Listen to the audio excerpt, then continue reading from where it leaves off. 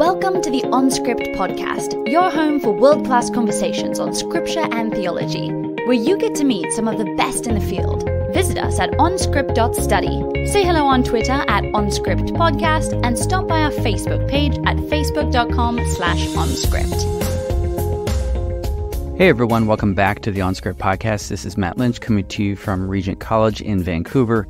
As we start out, I just want to say a special thanks to Alan Files and James Steinbeck, who have been working behind the scenes to sort out some tech issues, and it's just been so helpful. So there are a lot of people that help make this possible, including a lot of you who give regularly to support us. So thanks so much to all of you as well. And if you would like to support the podcast, you can go to onscript.study/donate to do so, or share the word. Coming up on the holidays, Thanksgiving, Christmas, etc., opportune times to share the word with your extended family. So I'll just leave that with you. Take it where you want. And thanks so much for listening. Hello, OnScript listeners. This is Erin coming to you from Wycliffe Hall, University of Oxford, where I am sitting here today in the flesh, in person, with our guest, Dr. Matt Novenson, who is Senior Lecturer in New Testament and Christian Origins at the University of Edinburgh. Matt is here to discuss his newest book, Paul, Then and Now, which is a really excellent collection of his essays, which was published by Eerdmans in 2022. Matt, welcome back to OnScript. Thanks very much, Erin. It's a pleasure to be here. This new book, Matt, is another mile marker in your what is now a pretty lengthy journey as a Pauline scholar. Your first book, Christ Among the Messiahs, Christ Language in Paul and Messiah Language in Ancient Judaism, that was published in 2012.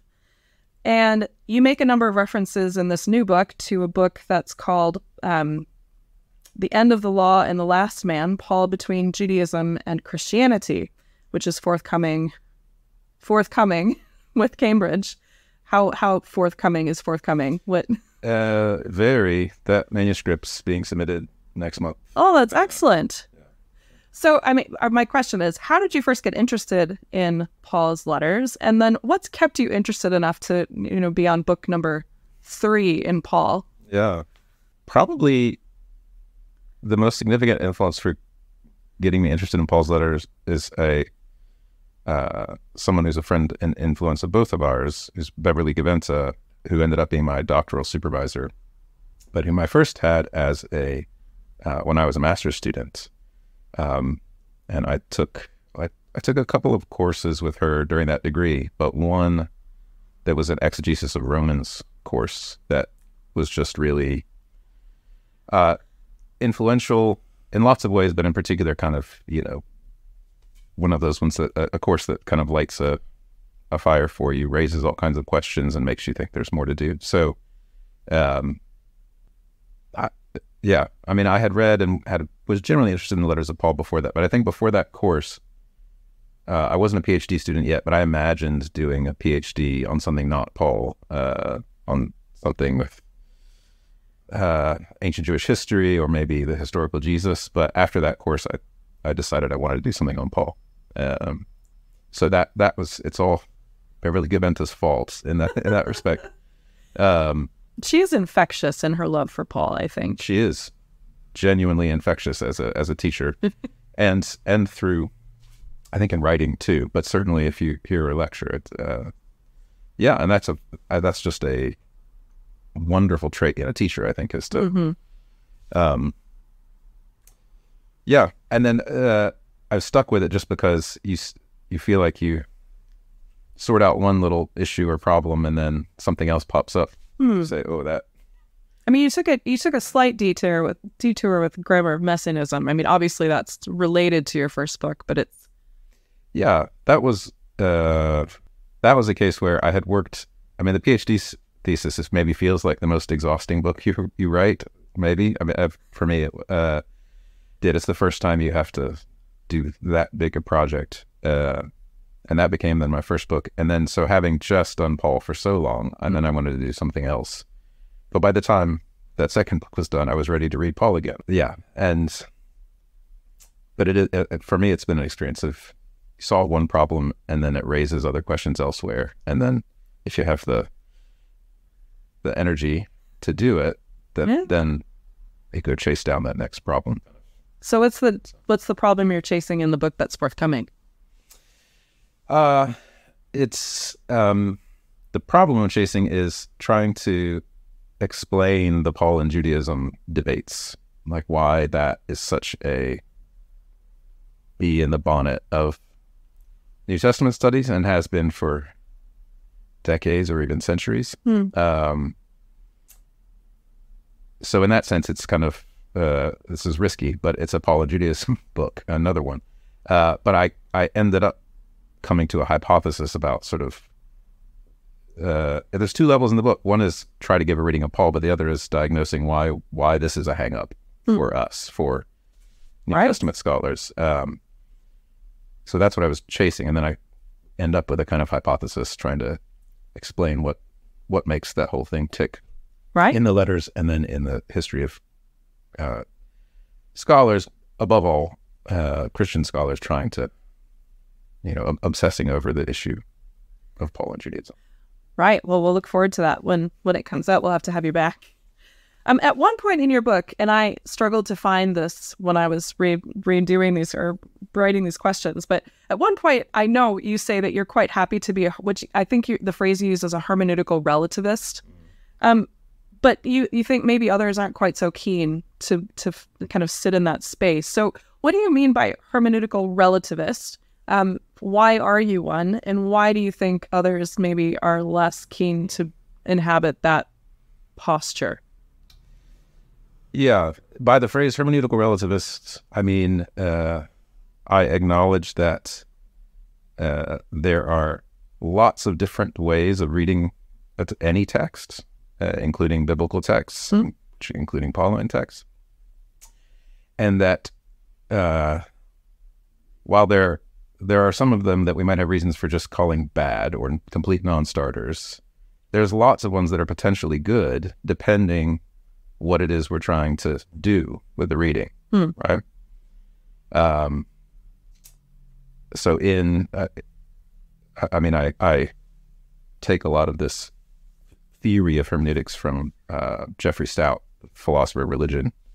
But in biblical studies, actually, I mean, we're in Oxford, and so this is on the brain, but Akma Adam, another mutual friend and colleague of ours, has this great book from a number of years ago about making sense of New Testament theology that was influential for me this way, just talking about, he was taking apart an old assumption in our field that sort of first you do textual criticism, and then once you have that sorted out, then you do various kinds of historical criticism, and then once all that's in order, whatever's you've distilled out, you can hand over for biblical theology to think about, and then once they're done, right, then systematic or constructive theologians can have a go. Yeah, and it's a very foundationalist picture is a term that Akma and others used, and I've come to think, influenced by him and some others, that is the way sort of the history of our discipline has often viewed it, but it's not how we actually read things or think things usually. There are different reading strategies can be networked, related in various ways, but they're not stacked on top of each other. And sometimes to do one kind of task, you don't actually need a particular other one. So I could read a really boldly, unapologetically theological exegesis of something in Romans or something, and then a very, social history, early Roman Empire kind of, which would look like they would really clash, and they might be in different SBL groups that, would never, but I might, each other. I might think, no, those are both right, actually, relative to the rules they're playing by, to the kind of thing they're trying to do. I might also think either of them had problems, but again, relative to the rules they were playing by. So, yeah, by hermeneutical relativist, I'm thinking of that, SBL groups that don't talk to each other dynamic. I mean, there are some readings that all of us might, could just call bad, but often there's a lot of quite good ones that are just playing by rather different rules because they have different purposes, and that's legitimate. And so that's what I mean by it. Mm-hmm. The reason I think most of us in our field are not as comfortable flying that flag is that I think maybe a lot of us have an intuition just that whatever reading we like to do or are trained to do is the good kind, right? And whatever the game we're playing is the right game, and other people are playing there's something less good games. That's right. I mean, there's something very deep and human psychological about that. And then part of it is from our training. I mean, there is a virtue in a theological curriculum that sort of trains you to do textual criticism, historical context, canonical or biblical. That's all great, but it over systematizes. Well, it may be just fine for students, perhaps, but it over systematizes if it makes us think that sort of, if you just put the text through that particular industrial process, then the one and only true meaning will emerge. That's a mistake. And I wondered as you were sort of, as I've heard you reflect on it now, and as you were reflecting on it in the book a little bit, how much of that is linked to a particular idea of what these texts are? The sort of unwillingness, perhaps, to play different games. Yeah, that's a big, I think certainly on the side of religiously committed readers, right? I mean, in the case of Letters of Paul, because it's Christian scripture, Christian readers who want to read theologically, like for theology, or want to read confessionally, that is sort of by the canons of their own tradition. I mean, that's a really classic case, and where, I mean, you can see the reasons for it, where there's an especially strong conviction there that this is the right way to read it, because not just because it's the way I happen to read it, but because God is involved, right? And so if this is God's way of reading it, then that really amps up the criticism that raised against others who don't read it that way, right? I mean, and that's... Well, and there's got to be a temporal dimension to that too. If this is not just, it's not, I mean, part of it is maybe that it's God's way of reading it, but part of it perhaps also is that because it's Christian scripture, it's always timely. And there's, it's not, there's maybe a less of a, there's a discomfort letting Paul be weird in the past. Yeah. And leaving Paul in his weird past. Yeah. Yes. No, that's right. I cite in the book, I mean, one classic example of this, which I first read in Beverly Gaventa's Romans course, is the famous, like, the list of all the prefaces. There's like 6 or 7 prefaces to Karl Barth's commentary on Romans, in which he said this, where he kind of he says, I have nothing against historical criticism, but right, and he says actually it's barely even crossing the starting line toward actually interpreting text, and to interpret the text for Barth says has to be standing beside Paul, as it were, looking at the same subject matter together, so that the centuries between us fall away. And that's the only thing that counts ultimately as a commentary or as interpretation. And I mean, that'll, in Christian terms, that'll preach. I get the idea, but I don't know, to me, and I say this as someone who is also a Christian reader, but empirically that's not true. Like, that's not the only thing that counts as reading a text. You might think it's the most important, or the only one that in the last reckoning, really, really counts or something, but it is not the only way of reading a text. Sure.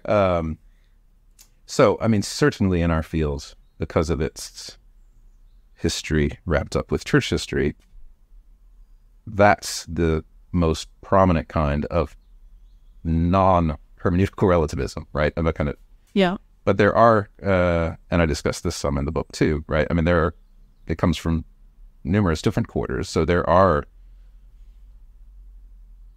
historical, critical, or religious studies approaches to reading the letters of Paul or the biblical text that say, actually, if you're not doing it this way, you're not really reading it. Like that a theological reading is not a proper reading of a text, that it's special pleading, or it's, stones get thrown on all sides. And it's not that everyone can just be right all the time, but I do think if you say, well, what game is it you're playing? Like, what are you after when you're reading it? Yeah. Then one could tolerate a lot more of the reading strategies that happen than we normally do. Yeah. Well, and you do that really well, because the groups that you're mentioning, I think, by and large, it's not just that they don't talk to each other. There's like some active animosity going on in some of those scholarly discussions in those different sections of SVL. And somehow you manage to have these like really warm collegial relationships with everybody, which I think, is not, I mean, and it comes across in your writing too, that there's a generosity there in scholarship that I think is just really helpful. So I really appreciated that part of the book. And I was happy to see you kind of name that as hermeneutical relativism, but in I think a really helpful way. So yeah, thank you for that. Let's jump into the content of the book. In your first chapter, you have these, you seem to me, you had these two sort of related pleas. One of them is that we shouldn't dismiss the usefulness of historical criticism, which in some circles is sort of trendy, to say actually historical criticism has sort of had its day and we need to think, I mean, not just within theological circles, but in, feminist studies, feminist readings, postcolonial readings, etc. So you say, let's hold on to this as a useful set of hermeneutical tools. And then kind of correlated with that, you have this phrase, make Paul weird again. So what do you see as the ongoing value in the historical critical method? And then how does that relate to making Paul weird? Yeah. The ongoing value in historical critical method, if we maybe method's not the right word. Yeah. Well, I've came to realize while researching and writing this book and that chapter that actually this is a really interesting issue, that the phrase historical critical method or historical criticism is it's really slippery. And I think I have come to think it's because it's used or not used in different, right? This is a sociological point, in different corners of the subfield. So there's I quote this, I think, in the book, there's a great recent discussion of this by Lara Nasrallah in her Pauline archaeology book, where she kind of says, to hell with historical criticism, because it, as she sort of specifies it, is a really arrogant and naively objectivist project imagines that sort of, you could be a mind in a vat and have unmediated access to the past and pin everything down entirely and know everything and say everything there is to say. So to Nasrallah, that's what the term suggests. And so when I read her treatment, I go, well, yeah, I mean, I don't want to be on board with that. But then I realized I think of historical criticism, and I think this is because I was probably taught it, this is basically what it is, in a much more minimalist sense, it's a grab bag of tools for asking questions about the past, as opposed for asking questions about the present and our lives, or questions about God and what God is like. The historical criticism just means it's when we talk about past stuff. And, for New Testament scholars, that means basically early Roman Empire, Roman Near East, et cetera, et cetera. And that, it seems to me, I mean, some people do say, no, I literally have zero interest in that, right? And don't want to play that game. But I actually don't know. I don't think it matters. I don't think I would sort of go to to bat to insist that everyone keep using the historical critical method or anything like that. He's giving air quotes. It's probably important to say that. Yeah. So it's not, the term isn't sacred in any way to me, but I realized, I think of it as a kind of not that special and even benign force, because I learned it mostly coming out of a theological curriculum. Like, I mean, it was at Princeton Theological Seminary where I was studying with Beverly Cavent at the time, where if you come from a traditional theological curriculum, then there's systematic theology and church history and so on. And then in biblical studies, it intersects with those. But historical criticism is this thing that helps us unpick what the text might mean that's different from what the Barmen Declaration or the Nicene Creed or Thomas's Summa meant. And so it's, it's just that. It's just what helps me understand it in first century terms as opposed to 4th century terms or 20th century terms. But Nasrallah is also right that in the history of our discipline, there are some absurd excesses of hermeneutical arrogance around what historical criticism could conceivably do coming out of the Enlightenment and so on. So I have no interest in defending any of that. But I do think that if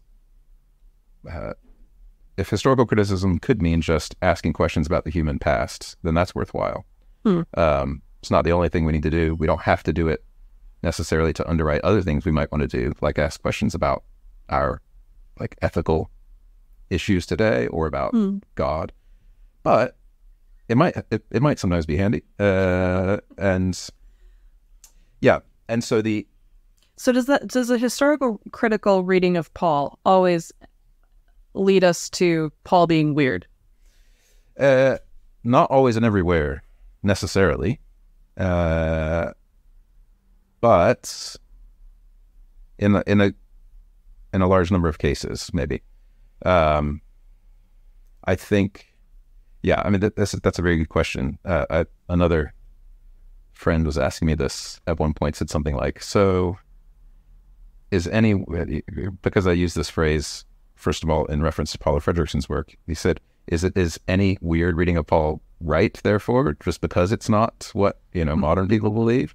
And no, that's not true. And it's also not the case that, the weirder it is, the more accurate it necessarily is, right?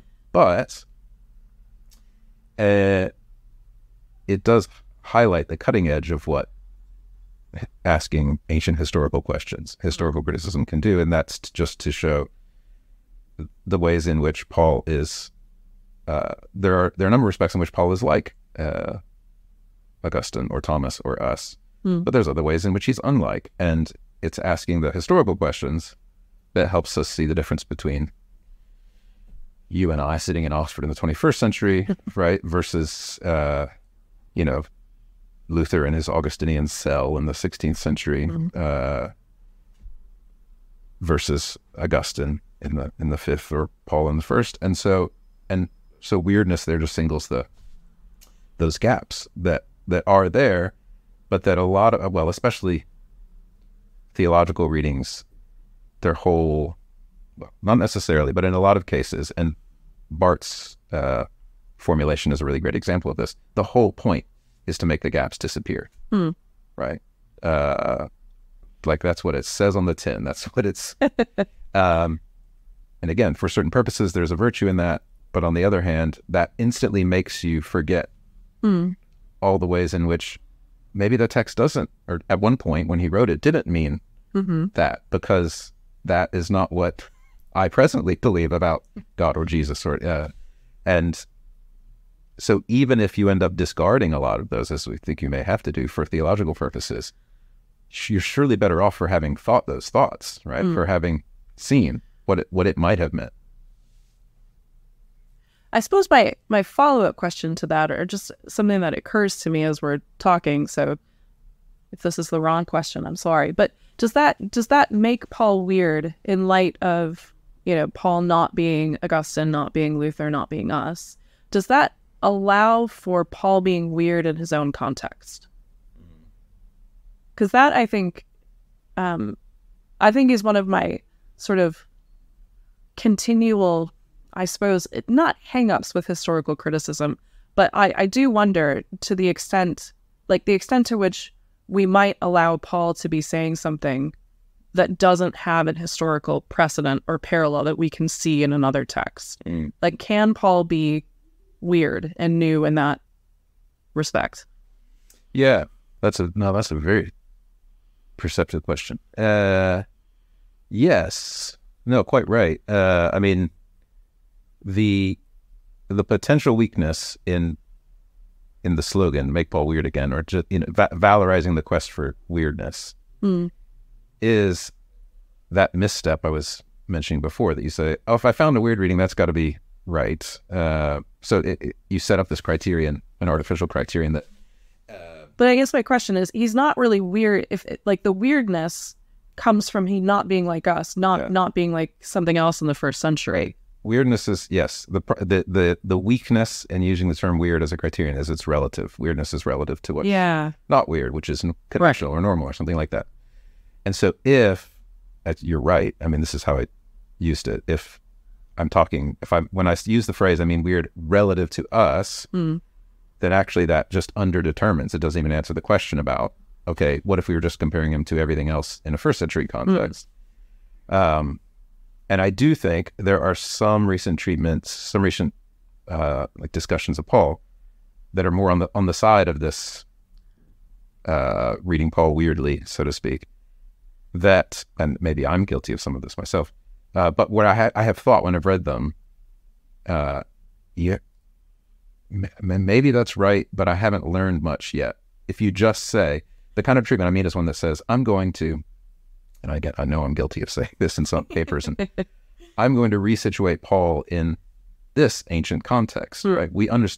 If we understand that Paul fits as a religious entrepreneur in a setting of religious competition in the early Roman Empire, or Paul as a diviner, or Paul as a popular philosopher, right?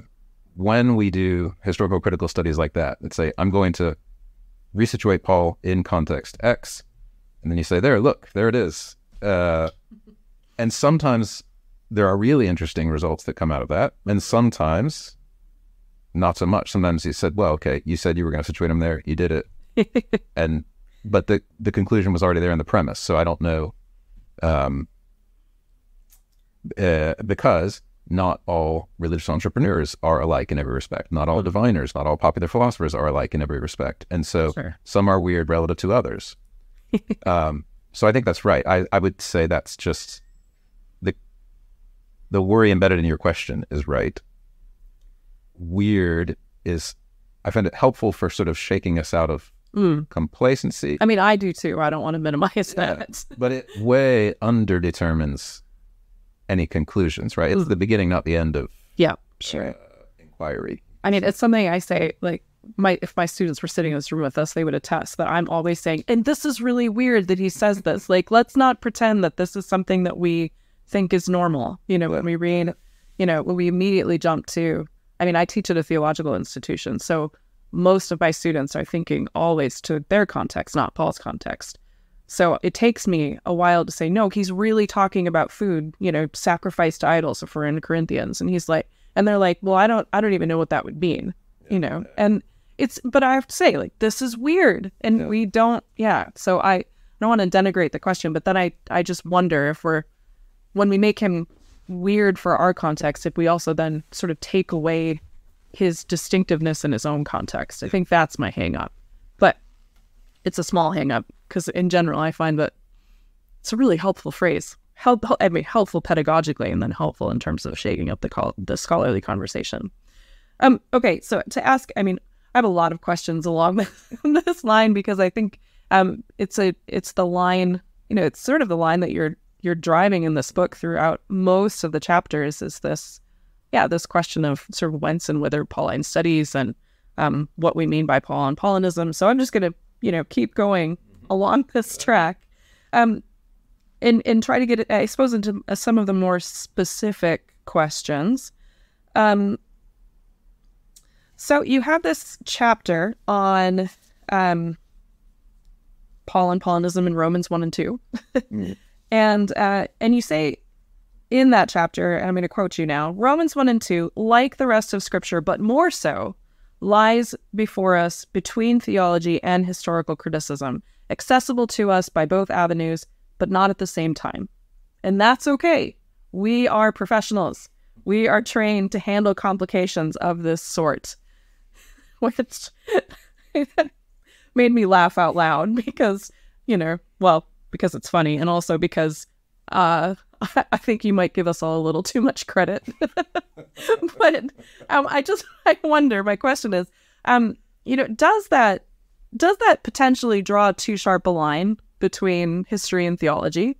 And I wonder if the divide between those things, two disciplines, is really as great as the rift is between the Pauline scholars who do theological readings and the Pauline scholars who do historical readings. Like, are the disciplines necessarily that far apart, or do we pretend that they're that far apart because the people who do them don't really like to talk to each other?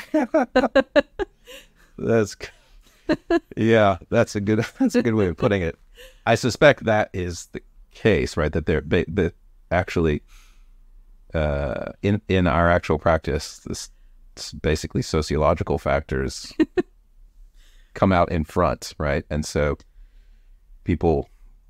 we have the conversations we want to have with other people that we want to talk to, and not with, and then we reverse engineer it so that there's different subdisciplines where that can happen. Something that's really perceptive. I think that's probably true. I think part of what I argue, I think I say in that chapter, is it's actually, again, this is a bit of hermeneutical relativism. There are some kinds of interpreters, some of us, who just won't be interested in asking others certain kind of questions at all. And I say, that's fine. They don't have to. I mean, the most obvious case would be, right? I mean, there are increasingly in 21st century scholarship, it is less and less the case that New Testament studies, biblical studies, is is a cloistered project of Christian scholars, which it has long been. And I mean, in the not too distant past, it was all clergy.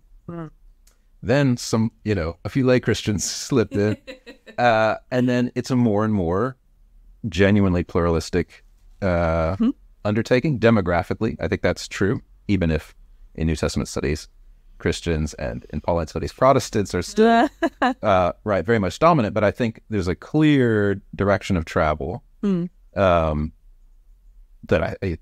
on balance is great, I think. But there are, for instance, then lots of really interesting non-Christian readers of Paul now, who, it's actually not the case that a non-Christian reader of Paul might have no interest in theological readings or even Christian theological readings, but a lot won't. I mean, a lot are on record as saying they don't have that kind of interest, right? Sure. And one of my points is that's perfectly fine.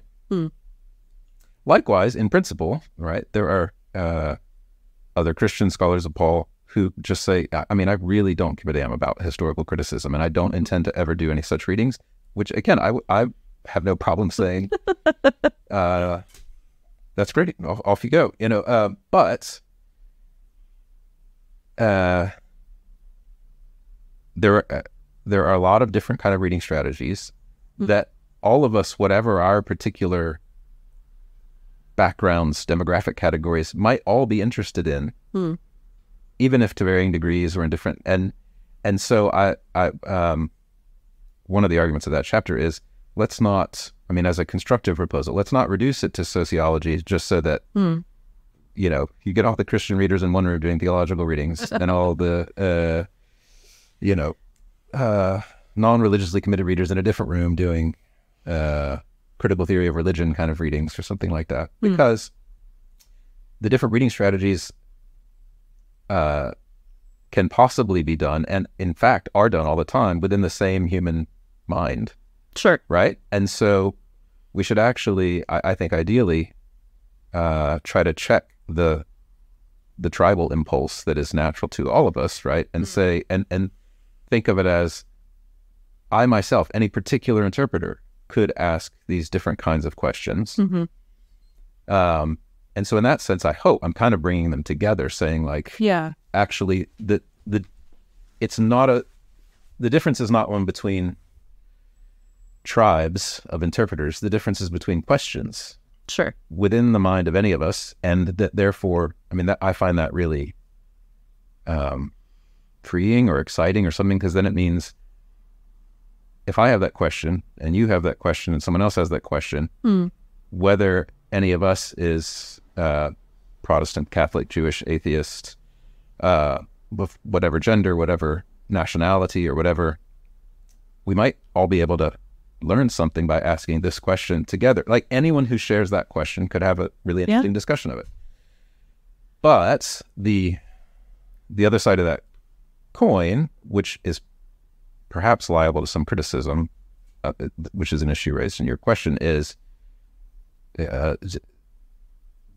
do we then drive a wedge between the different questions or reading strategies? Like I said, you can't do historical criticism and theology at the same time. I would want to say I'm not driving a wedge or like putting a gulf between them. I'm just basically calling for clarity. Okay. And in the way my mind works, at least, like I find this helpful just to say, at this exact moment, am I asking, what Paul probably meant by this in the first century? Or am I asking, what's a tolerable Christian account of the nature of God? Or am I asking, what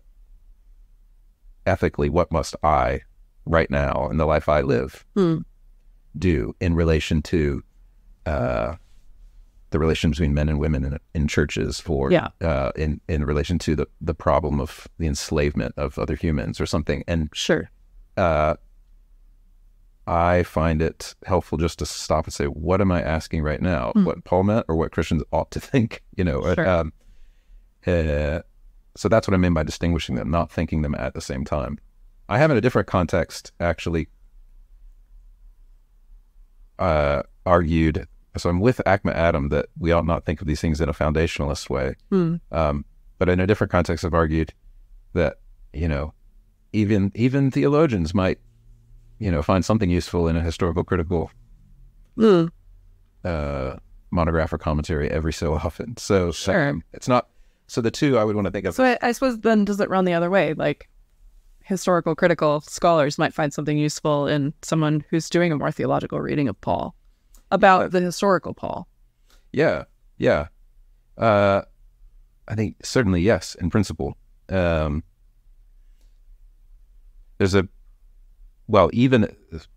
another problem here, which addressed somewhat in the book, which is the ambiguity, at least, or maybe vagueness in the term theology. Sure. Which we could use in an ancient descriptive sense, the theology, our term, not his, but for what Paul thought about God. And maybe Jesus, and maybe angels, and whatever else. But his account of God and things related to God. But theology also, we sometimes use to mean, unstated brackets, constructive theology, constructive or systematic. What people who think theologically, Christians, especially in the case of Paul, think now about, right? This is the Bart's sense. Who God really is now in relation to us. Well, I mean, I think Bart would say who God really is, full stop. Not, I mean, yes, surely that's part of the wall. No. Yes, you're right. So that's slippery, right? Historical critics could certainly learn from, and hopefully, well, not all, would be interested in theology in an ancient descriptive sense. Although that is a bridge too far for some. Right? Right.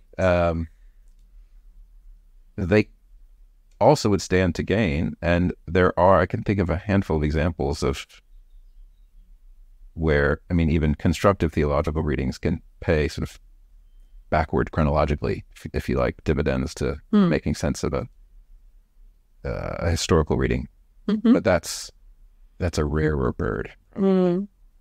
Right. All right. So to get into a few more specifics, we've been talking around historical criticism of Paul. Let's look at an example. In Romans 2, you are joining. You have a great. I really like this chapter. You have a chapter on Romans 2 and the so-called Jew, and then I think it was really quite helpful to relate that to Paul's discussion of Israel in Romans 9 through 11. And you're joining this sort of growing group of scholars who see the Jew, or the so-called Jew, of Romans 2 as what Matthew Novenson has called a Gentile poser. I love that term. Although he did ruin the end of a novel, and I feel like that says something about him as a... No, I'm just kidding. But it's a really helpful phrase. So this, kind of Gentile poser. So, and you say, for Paul, there are Jews, in quotations, and there are Jews, and the former, not the latter. So can you just summarize the issue that you're trying to address in that chapter? Yeah. I like that you think it's a growing number of scholars. I hope that's true. I don't know if it's actually true. Well, you've added to it, so there's one more scholar who thinks this. So I think it seems trendy to me, at least in the vein of Paul within Judaism. Yeah. I have come to think this is the argument of that chapter.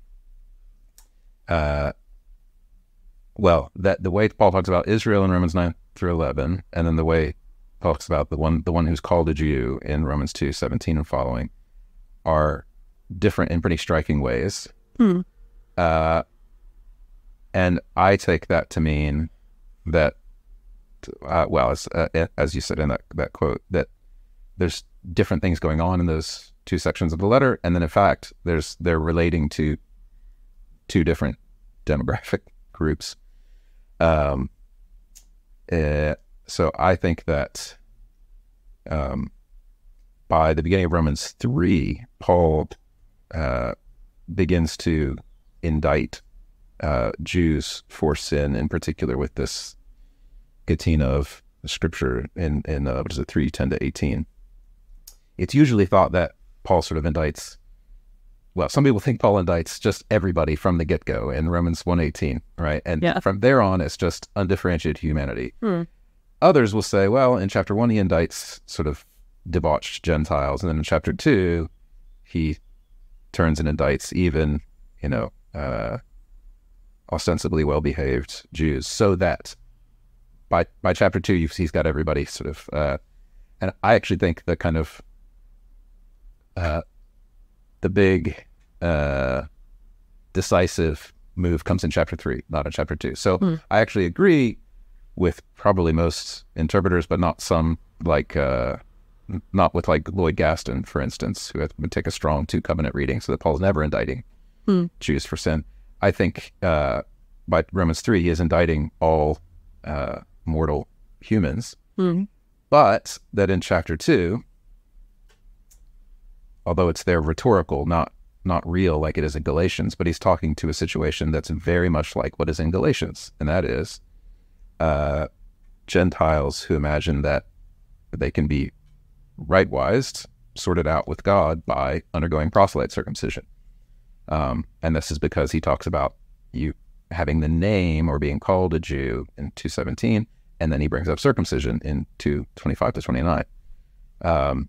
So in short, I think that section of the letter is addressing a situation, a phenomenon, which is very close to what we find in Galatians and mentioned in Philippians 3 also. And because the way Paul actually indicts Jewish people is different. So just to clarify, the situation that you see in Romans 2 and in Philippians and in Galatians is a Gentile proselyte who is Judaizing. Yes. Okay. And so that's different from how Paul actually indicts Jews in 9 through 11. Yes. Okay. So how is it different? The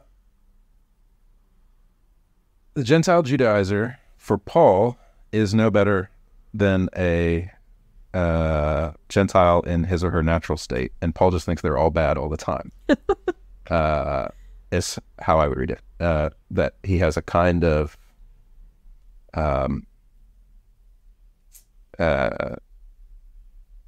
chauvinistic, in the old ethnic sense, not a gender sense, of assumption, which is present in like Wisdom of Solomon, for instance, that says Gentiles worship idols and they behave badly, and they behave badly because they worship idols. And now some people like Philo would say, but if they just stop worshiping idols, actually they can get good, right?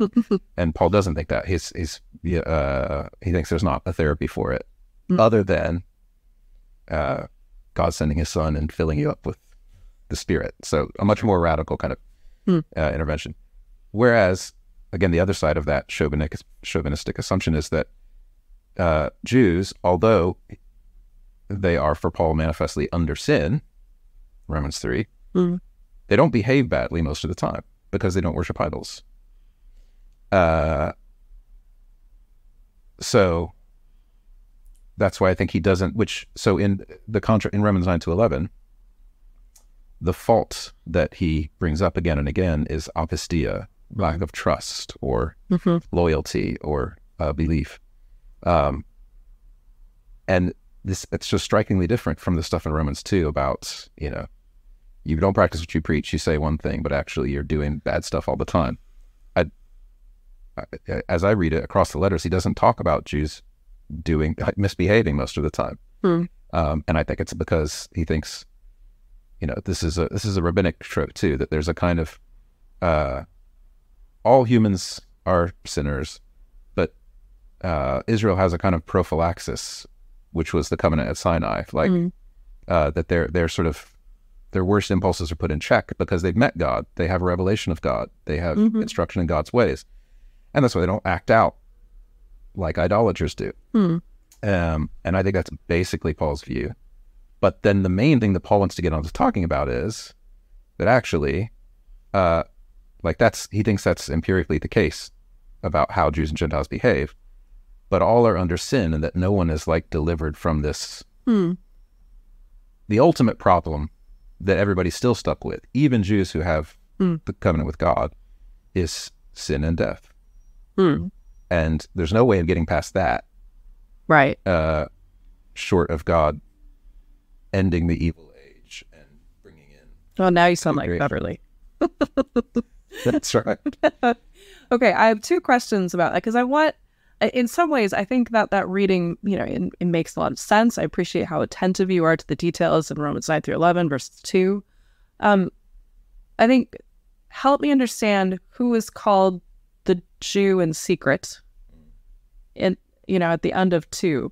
Because I feel like what you said in the chapter, and maybe I just didn't read it very carefully enough, is that Paul is happy to countenance, in some sense, Christ following Gentiles as the ones who are doing the law. Is that right? Did I catch that? Christ following Gentiles who have the Spirit of God inside them can then just find themselves doing the things of the law, which I would coordinate this with Galatians 5 and 6, fruit of the Spirit, fulfilling the law of Christ. So yes. But does that mean that we have to say that Paul is somehow saying that they're the Jew in secret, or is that not. Okay, I was so how does this? Because I don't feel like you ever say anything about who the Jew in secret is. So what I think, and I think what I try to say in that chapter, but what I think is the contrast in Romans 2, 25 to 29 is between the Jew in secret and the Jew on display. And that, I argue, is actually more or less the same contrast. It's entirely inner Jewish, actually. It's the same contrast that's in the Sermon on the Mount between those who do their piety on display for the approval of humans and those who do their piety in secret for the approval of their Father in heaven. Which in the Sermon on the Mount is between, it's all, right, Jewish people in the room who know what it means to sort of do piety toward God, alms and prayers and so on. And I think Paul's basically, and that contrast is there in Deuteronomy and Jeremiah and so on too. And that Paul's talking about that. He's saying he's not yet talking about pneumatic Gentiles being. So Jews in secret just means, like in the Sermon on the Mount, those who are doing their piety for public approval versus for God's approval. And the difference between that and the Sermon on the Mount is Paul thinks that posers, that is Judaizing Gentiles, they are scare quote Jews, ones who are called or have the name of Jew by virtue of proselyte circumcision. But he thinks that is ostentatious. He thinks that is human approval seeking. Right. So the Jew in secret just means, it's like a hypothetical construct. It's not. I mean, he'd probably say he's one, or other. Like he'd probably say his mother is one, like a pious, Jewish person who, right? Yeah. So basically, if this Gentile poser actually understood Judaism, they wouldn't be flaunting their circumcision as. Yes. So I do. I argue that Paul thinks that any proselyte circumcision is ostentatious. Sure. Is for human approval. Right. So in a way, according to my argument, 2:17 through 29, you could think of it, it's kind of an aside, considering the case of, but it's an aside about a phenomenon that was really significant to Paul, as we know from Galatians. And that is people who somehow got the idea, right? Right. Gentiles who got the idea that what they need to be justified is proselyte circumcision.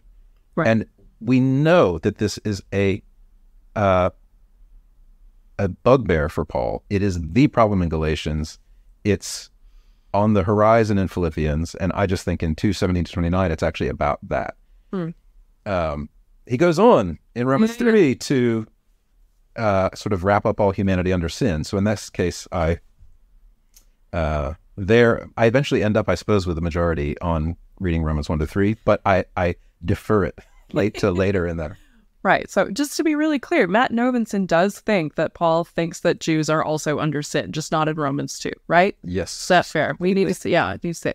So I guess the other question I have about kind of this, there seems to be within the Paul and Judaism school a sort of reticence to see Paul as criticizing Judaism in a sense, which I think is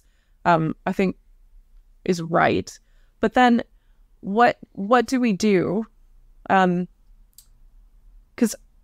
we've talked a lot about Galatians. There's some strong words of criticism for Jewish Christ followers, particularly Peter, in that letter. How do we understand that within the Paul within Judaism matrix? Yeah. So the first thing I'd say is, I think the case of Peter or Cephas, who I think are the same person, well, there's a debate about that, but yeah, in Galatians 2, actually I think confirms this, confirms the impression I have of like that account from Romans 1 to 3, where what Paul scolds Peter for in Galatians 2 is hypocrisy. And then the others, like Barnabas, who went along with them. And what I find really interesting about that is hypocrisy means they knew better and they did it anyway. It does, and this I think is hugely significant for the hypothesis that there's sort of a Pauline gospel and then a Jewish Christian, Petrine, or the way of thinking, which in its classical F.C. Bowerian form is not widely current nowadays, although in shadow form, there's lots of versions of this that I think are still, I think, so Paul says, and now some critics would say, yeah, but he would say that. It's just, but he says that Peter actually agrees with him in principle, that they shook hands in Jerusalem, that James too agrees with him in principle. And I actually think that's plausible, that certainly that Paul thinks they really did, maybe that they actually had this agreement, so that when Peter does something that he thinks goes afoul of it, Peter's not wrong because he holds a differing account. He's wrong because he holds the same account, and he got scared. He So who steered him? Like who led Peter? The people from James. Yeah. Those from the circumcision, which I take to mean not circumcisers, but so they are Jewish or Judean. Well, they're Jewish and Judean in this case. I think is interesting. Okay. That there's a kind of halakhic dispute about what counts as proximity to idols and idolatry when you're in the diaspora as opposed to when you're in Judea. I think that's probably the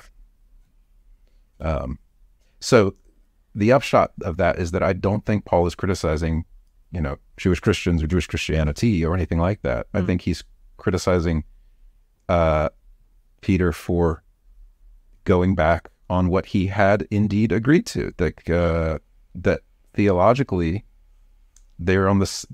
He said, "I thought we were on the same page here. What are you doing?" Which I take to mean that actually there's not a. I think the quest for a critique of Judaism or even a critique of Jewish Christianity, quote unquote, in Paul is they're equally dead ends, in my view. Right. I suppose I have one more question, sort of in this vein, but I think in the last chapter of your book, one of the last two chapters, you say that basically the new perspective, like they need, like every reading of Paul in essence has a bad guy in it, has like a thing that Paul defeats, right? So, within the traditional or Lutheran reading, there's works righteousness of some kind, legalism. Within the new perspective, there's ethnocentrism. Who's the bad guy in Paul within Judaism? Or is there one? The only group without a bad guy. That's right. So one problem with answering the question is, and I think I say this in one of the essays in the book, the problem is I find it really hard to generalize about the Paul within Judaism school, just because not just on peripheral issues, but on some like central questions. John Gager does not agree with Paula Fredrickson, does not agree with Pam Eisenbaum, does not agree with Mark Nanos, and so on. So it's very hard to generalize. I mean, if you just put it that way, who's the bad guy in Paul within Judaism readings? I mean, it's often the sort of like the ghost of Luther or something. So in that way, it's kind of, they complain the same way New Perspective scholars complain. Yeah. But that's not a bad guy in the way you were you meant it in the question. So I think there's not a Paul within Judaism party line on this. I know what my view is, and some other. I mean, I think. Okay, so who's your bad guy? So I think, and at least like Thiessen and Fredrickson, I think would agree with me on this. Of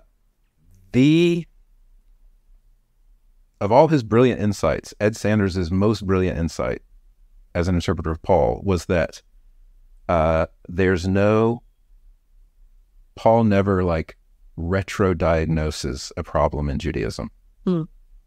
That it really is just Jesus.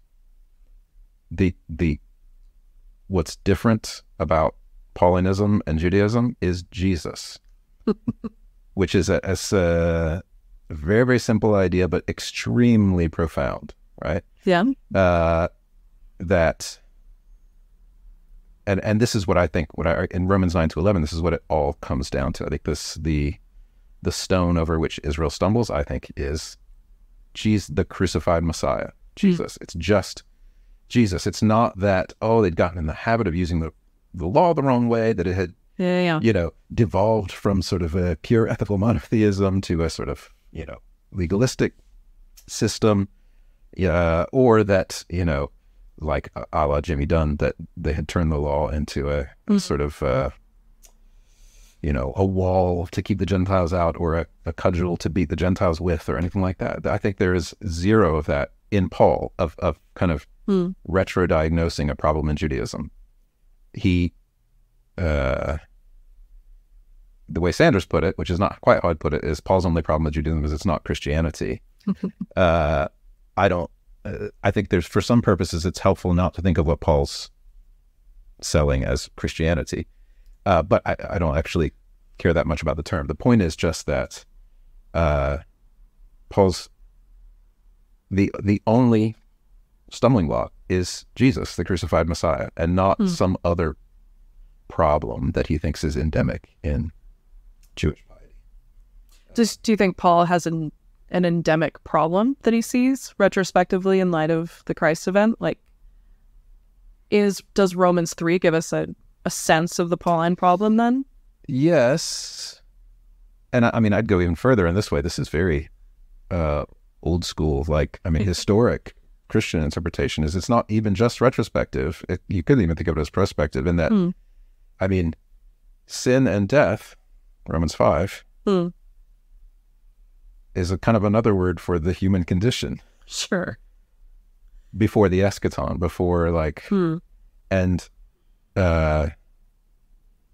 so again, I don't think Paul singles out Judaism and says he has a problem with it, but the thing that Judaism and debauched Gentiles in Romans 1 have in common is we all die. And for Paul, if you die, then you also sin. So all mortals sin. So what you need is what he calls life everlasting. You need resurrection, immortality. That's how you get free of sin. So I just don't think Paul sort of faults Judaism for not providing that, because he says, that's the only reason there's a Messiah is because God has to send the Messiah to raise the dead, and that hadn't been done yet until he did send it. That's the thing for Paul. Right. What are your hopes for this book for Paul that and now?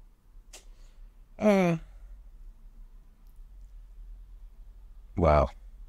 I mean, if I were to single out one, because the book is in a way it's a bit meta. It's very hermeneutical. I mean, we started with hermeneutical relativism. I would